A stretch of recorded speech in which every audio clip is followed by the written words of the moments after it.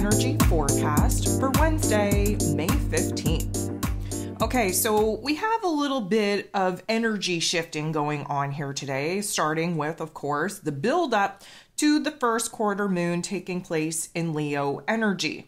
The first quarter moon in any lunar cycle is an action point, a decision point, a choice point that usually comes out of a lot of pressure building, a breaking point, if you will. Now, in this Leo energy, we're heart aligned. We are acting in accordance to our higher selves, to our passions, to our desires. We are as real and raw and authentic with what it is that we need to do, with what it is that we have to pursue in order to fulfill this new calling, this new, let's call it inspiration, this new excitement to break away from the old and actually jump into a brand new chapter. We're going to have that first quarter moon pop off early in the morning, and then we're going to see the moon actually go void, of course. And while the moon is void, we're going to have Mercury, ruler of the mental plane, ruler of information communication, how it is that we express ourselves, shift out of Aries energy, shift into Taurus energy, and then the moon is going to shift into Virgo energy. So again, there's going to be a little bit of a rearranging going on. And let's just talk about the fact that, of course, Mercury rules over the Virgo energy that the moon will end up in. And we have to understand that the transition from the Leo energy to the Virgo energy is always a little bit, I'm going to say, low, slow, and not well received. Why is that? Well, because the Leo energy has us all hyped up, has us bold and brave and courageous. We're ready to put ourselves out there. We're ready to make a change. We're ready to take action. And then what happens?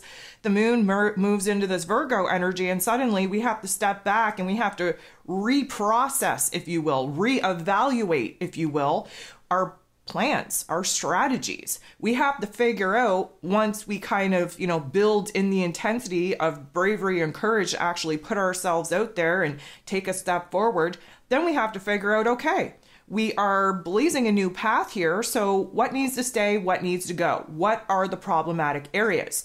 Keeping in the back of your mind that when the moon is in Virgo energy, we get illuminated to the problems, because the Virgo energy is the fixer of the zodiac. We have the ability to fix, to repair, to heal, to correct any of the issues that become a little bit more challenging, a little bit more, I'm going to say, difficult than we anticipated.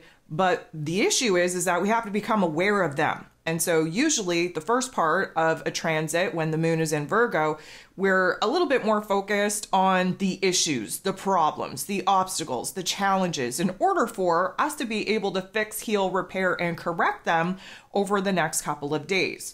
So definitely be mindful that there's going to be a little bit of an up and down energy, an ebb and flow, if you will, a give and take energy, a flying high, and then splat back down into the earth realm in that Virgo energy, where suddenly we're going to be very aware of some of the challenges and obstacles that we are going to face as we pursue this new path, this new vision, this new goal, this new dream.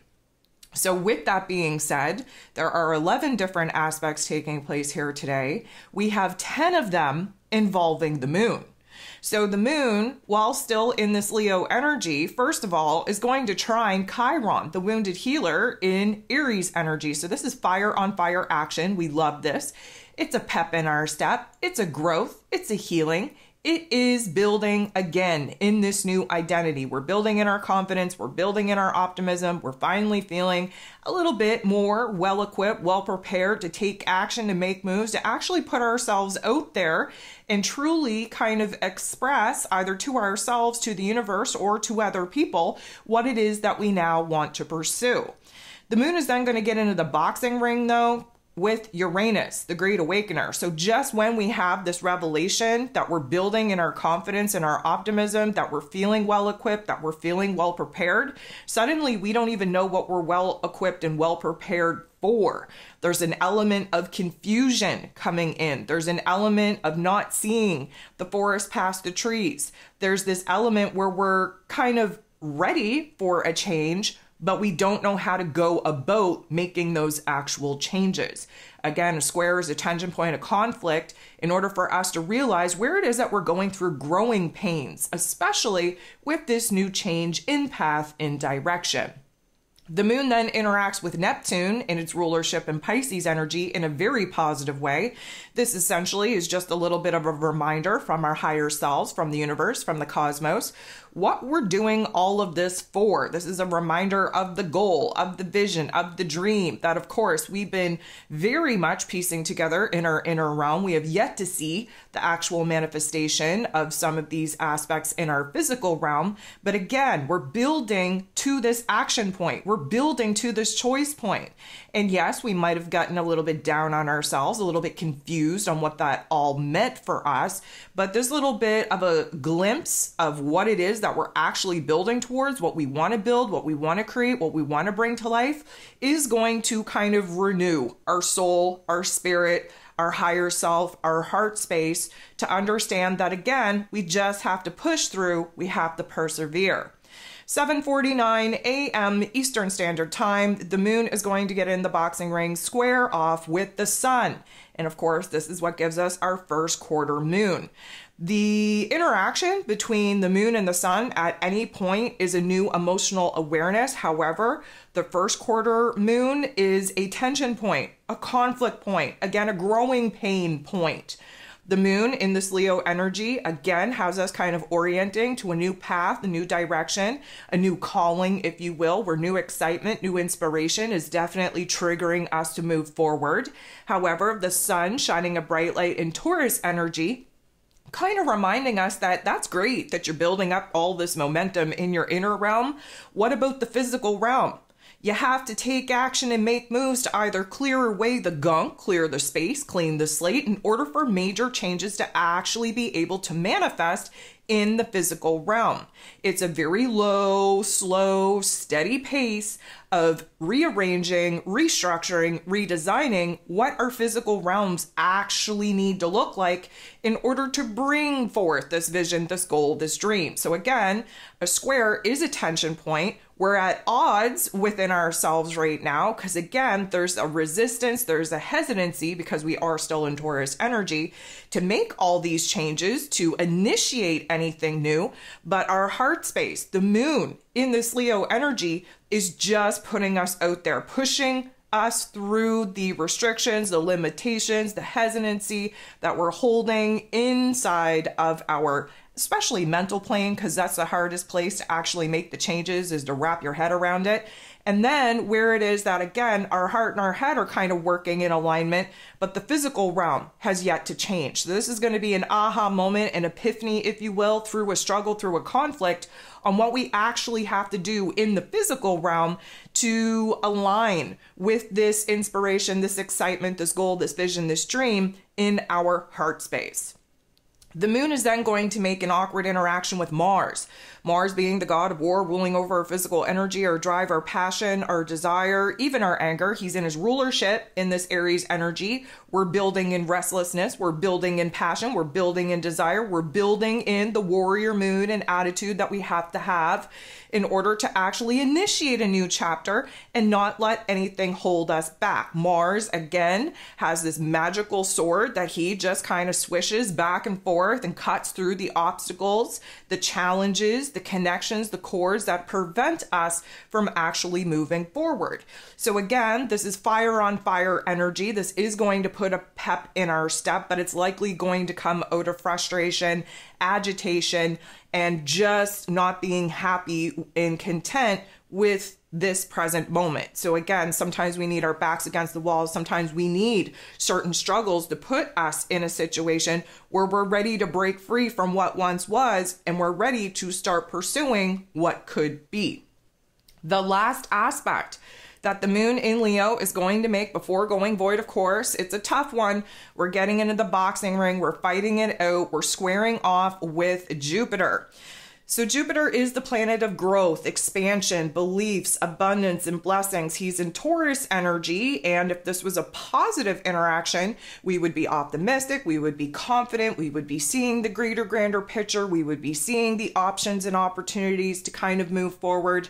But this is not a positive interaction. Again, growing pains. We are emotionally becoming more aware of where it is that we are essentially resisting the changes that need to be made. Yes, we build in this boldness and bravery, this courage when the moon in Leo is being aspected in a positive light. When it's not being aspected in a positive light, we're afraid, we're scaredy cats, we're kind of retreating, if you will. And at this particular point in time, we're not seeing the opportunity for change. We're not seeing the opportunity for growth. We're not seeing the opportunity for expansion because, again, we're a little bit down on ourselves. We're losing our confidence. We're losing our optimistic point of view. And that is 100% natural as we move into a void section. So 12:42 p.m. Eastern Standard Time. That's when the moon is going to get in the boxing ring, fight it out with Jupiter. 1 minute later, the moon is void, of course. When the moon is void, things are shaky, things are unstable, things are uncertain. This is when we start kind of, I'm going to say spiraling, if you will. Now, while the moon is void at 1:05 p.m. Eastern Standard Time, Mercury will be moving into Taurus energy. I'm going to recommend that you take a listen to the astro forecast that I put out for this particular event. If you've downloaded your May zodiac forecast, again, go ahead, take a listen so that you understand where this particular energy is going to manifest in your life.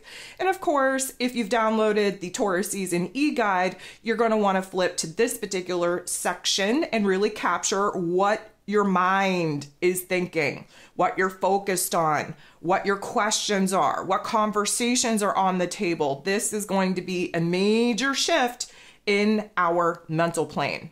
So we sit in that, we sit in this shift, we sit in this instability, we sit in this ever-changing energetic landscape for a couple of hours. And while the moon is still in Leo energy, but void, we interact with Neptune again. This time, not so happy, not so peachy keen. This time, we aren't trusting our intuition. This time, we're losing our faith. We are losing our vision. We are losing our inspiration. We are sitting in a certain amount of confusion. We are overwhelmed with the options, with the opportunities that we thought we had that now suddenly we don't think that we have or see that we have, again, because we're getting down on ourselves. This is essentially where we become hypersensitive, super overwhelmed with the world around us. And again, scaredy cat energy. We're retreating. The moon, while still void in this Leo energy, going to make an awkward interaction with that North Node in Aries energy, trying to get us on the right path, trying to get us on our soul's mission, our soul's quest. And because we're not in the greatest state of mind or heart space at this particular point in time, the path forward really doesn't look as good as it did earlier in the day. It doesn't feel as, let's say, welcoming, doesn't seem as easy. It actually seems like we are going to just be banging our head against a wall, trying to express ourselves, trying to get in alignment, trying to initiate this brand new path. This is where the problems start to take place. So just a couple of minutes after this particular tension, this conflict, this low self-esteem, this low confidence, the moon shifts into the Virgo energy. And this is a very interesting dynamic because, of course, when the moon shifts into Virgo energy, first of all, it is a mutable sign, which means that our minds are changing, our heart space is changing, our direction is changing. The Virgo energy being a earth sign ruled over by Mercury, the head space, suddenly we are all up in the head space. We're consumed by the conflicting thoughts. We have competing, let's call it, ideas. There are a lot of windows open. Our inner narrative, our inner dialogue starts getting a little bit negative Nancy. Why? Because we have to focus on the problems in order to fix them, in order to correct them, in order to heal them, in order to repair them.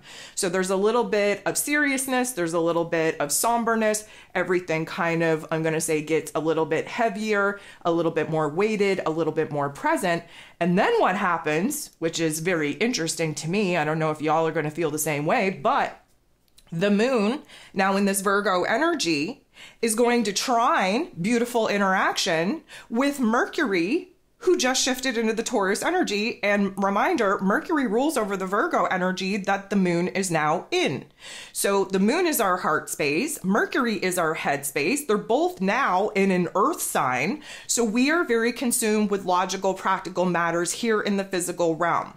The earth energy has us present, has us heavy, has us weighted in our physical forms to take a good look at our physical circumstances, our physical environment. Now, our heart space, the moon, and Mercury, our head space, they're on the same page. They're working together. We're starting to understand where it is that we have to slow our roll down, where we have to take a good look at our current circumstances, where we have to identify the problem, the issue, and we have to give extra credit where credit is due by focusing on all the things that are going well, all the things that are working, all the things that we are sure about. There is this building up of energy, the self-esteem, this confidence that is very much needed after we dropped off that confidence and optimism cliff earlier in the day. And this is going to put us in a totally different vibration, different mood, different attitude, and different demeanor when it comes to communicating our thoughts, our ideas, our feelings to the world around us. Now, 942, this is the last aspect that we're going to have here today, and it's a little bit of a tough one.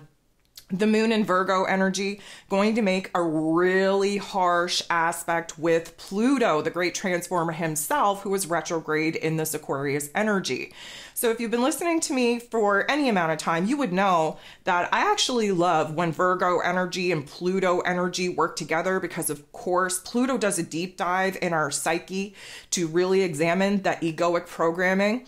The moon in Virgo has the ability to kind of dissect through our thoughts, through our inner dialogue, through our inner narrative, and see the connection, the correlation on how that impacts our emotions. But of course, this isn't a positive interaction. So is it going to feel good? Probably not. Is it going to illuminate for us where it is that there are some narratives, there is some programming that still needs to be analyzed and examined so that we can correct it and override it and actually improve it? Absolutely. But again, this is a growing pain. This is an intensity in our headspace. And just to be a little bit transparent here, the energies, because of this interaction, can manifest initially as fear of losing something or someone. It can manifest as in feeling paranoid, like something bad is going to happen, or like, you know, the ball is going to drop, or we're just waiting for just to be derailed, if you will. There is a high sense of jealousy. There's a high sense of possessiveness. There's a high sense of just not feeling like you have all the information and that there's something shady going on that you just can't put your finger on.